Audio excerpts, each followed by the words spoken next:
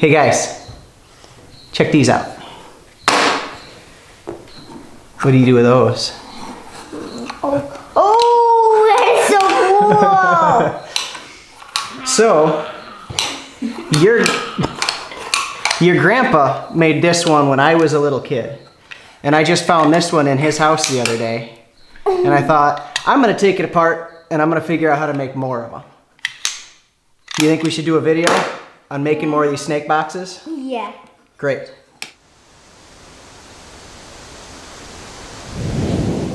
So here's a closer look at my dad's original surprise snake box. It's made of a 1/4-inch oak, and the snake itself is a piece of coated electrical wire with a wooden head that he painted to make it more fun. What my dad told me was that figuring out the geometry to make it function was the hardest part. So I took his apart to see how it worked, then I set aside the complicated bit for later while I set about duplicating the box. Before we get too deep into this, I want to point out that in most of my projects, I make the prototype off camera so I can appear smarter. Then I film myself making a nicer version. Today, we're switching that formula around so that you can see how I work through the prototyping stage. Rather than actually measuring anything, I just traced the original and made all my cuts from that. I'm using 1/4-inch cherry veneered MDF for the prototype because it's the perfect thickness and it's easy to work with. Cutting these little pieces at the table saw can be dicey, so it's important to keep the blade set as low as possible and use push sticks to keep your fingers away. To assemble the box, I used CA glue on the small pieces, then sprayed a little accelerator on the mating face so the glue would cure immediately and I could keep right on working. In fact, this entire project is held together with CA glue, even when I get to the final version, because it's just so strong and fast. If you've never used CA glue in your shop, you're missing out. It's worth keeping some around because after you use it once, you'll keep finding new ways to use it. There's a link in the description for Starbond CA glue, which is the stuff I use in my shop. And if you use the code Gunflint15, you can get 15% off your order. Trust me, that's a deal, and you're gonna thank me for it. Rather than trying to cut tiny little rabbits into the top slider like my dad did, I just faked it by using some 1/8-inch plywood to fit into the dados, then glued the top to that.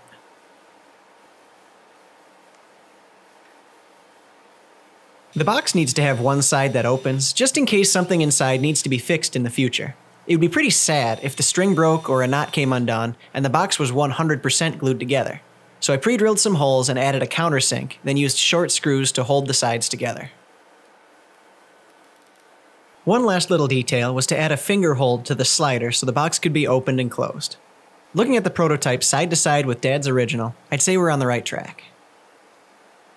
Now, back to that complicated bit I mentioned earlier. By this point, I decided to make my snake out of wood rather than wire, so I needed to translate that shape.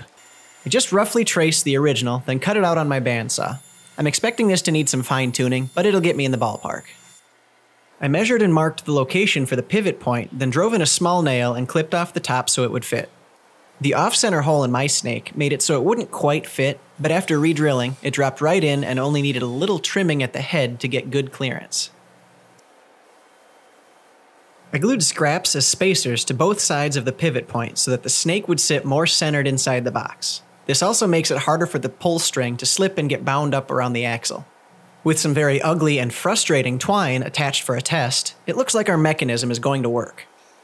I took a picture of my ugly snake as squarely as possible with a ruler in frame for built-in scale, then took the image into my computer for a quick graphic design montage.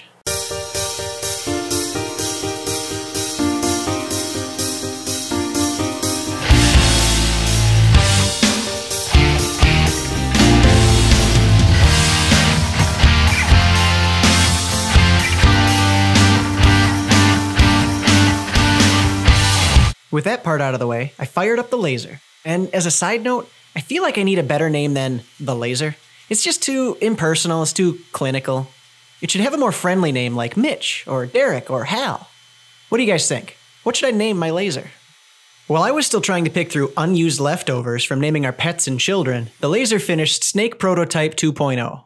Once again, the pivot hole wasn't quite right, but after re-drilling it in the center, we had good clearance and all snake systems were a go.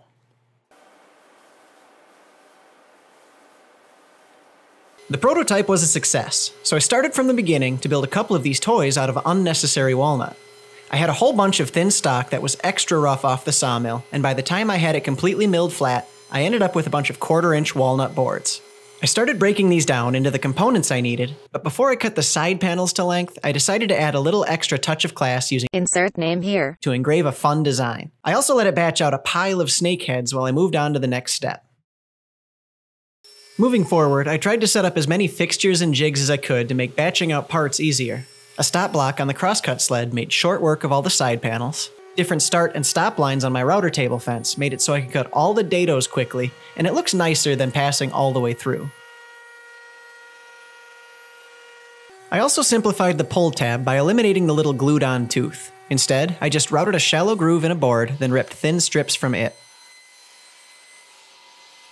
Once again, I used CA glue and accelerator to assemble the boxes. To make it easier to keep the parts lined up, I put a small block in my end vise, then butted the parts up against that as I set them into place. I set up stop blocks on my drill press fence to quickly add holes in the right position, then swapped bits to add the countersink. I love this mag switch fence, by the way. Everything about it is magnetic, so it's really fast and easy to set up. I'll leave a link to it below as well, and if you use the code Gunflint Designs, all one word, you can get 10% off everything on the Mag Tools website. You can see I added nicer little spacers to either side of the pivot point, then I tied a square knot around the base of the snake. I put a dab of glue in the pre-marked pivot location, then tapped in a nail before hitting it with accelerator. Then I clipped off the top and added the snake. The length of the string controls the timing of the snake. I found it was easiest if I pulled the snake all the way out until it kissed the slider, then I pushed the slider back until it touched the base of the snake. At this point, I wrapped the string around a screw and tightened it down, then snipped off the excess. I attached the back panel with brass screws because brass is classy, right? Then, the snake in the box was ready to come out and play.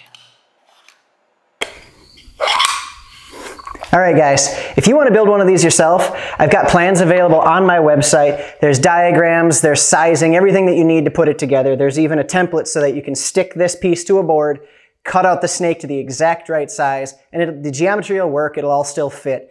You'll be good to go. If you'd like one of these, but you don't want to build one yourself, you're in luck because I got kind of carried away. Now, I've got to give away some of these as gifts, but there's going to end up being 25 or 30 of them listed on my website right now. So if you want a little bit of unnecessary walnut straight from the Gunflint Designs shop, go to my website and pick yourself up a Gunflint Designs old-timey snake oil snake in the box. And speaking of my website, you saw that laser earlier? I've been using that to try to come up with a couple of other products that I think people might like to buy. So you should head over to my website and see what else I've got there. Right now, it's mostly some cool artistic signs to hang on the wall. You know how any kitchen or dining room or living room that you walk into has one of those live, laugh, love, or family is surrounded by a heart sort of signs? Well, I took that style and put terrible sarcastic things into them. I'm calling them sarcastic signs. So a couple of these are up on my website too. Go check all of this stuff out, gunflintdesigns.com, if you'd like to pick up something like this for yourself. Now at this point, I should do the whole like and subscribe and comment song and dance. I don't like doing it, but I do feel compelled to do it this time because I have been told by a lot of people that they're shocked I'm not doing videos anymore. Well, I haven't done a ton, but I'm still doing videos, and they're not getting notified. Somewhere in the algorithm, somewhere in the notification process, stuff is getting lost. So even if you are already a subscriber and already hooked up for the notification nonsense, whatever that is, and you're missing out on my stuff, make sure you go and ring the bell again because something got disconnected there, and a lot of people aren't being told that I'm putting out stuff. So go to my store, pick up some cool stuff, make sure you're subscribed and notified to the channel. Oh, one last little anecdote I wanted to point out. This is the third time now that I've done a project based on a project my dad did back when I was a kid. This one's the cool little snake in a box. I also did one on a booby-trapped little desktop outhouse and piggy bank thing. And I also did one on a sled. So I've got links to those down in the description too. If you like this little quick, simple style of project, there's a few more of them. You should go check those out. Also make sure it's not a sponsored video, but Starbond CA glue, game changer in the shop. If you're not using CA glue, you should get yourself some. Go to that link, use my code, get a discount. It's great. Same thing with MagSwitch. MagSwitch has some really cool stuff. You'll be glad you picked up some of them. Just go check it out, at least go look at it. That's enough rambling. Thank you very much, guys. We'll see you next time. You'll see me next time. I don't see anybody. I see a camera. Hit the bloopers. Let's just start over, okay? You guys did a great job. We're gonna do it one more time. Just so the whole thing can get back on camera one more time. Can you pretend to be surprised? Just be excited. All right, guys, you ready? Yeah. What do you think of these? Open it up. So your grandpa made this one. Well, you broke it already. Well, that's not great.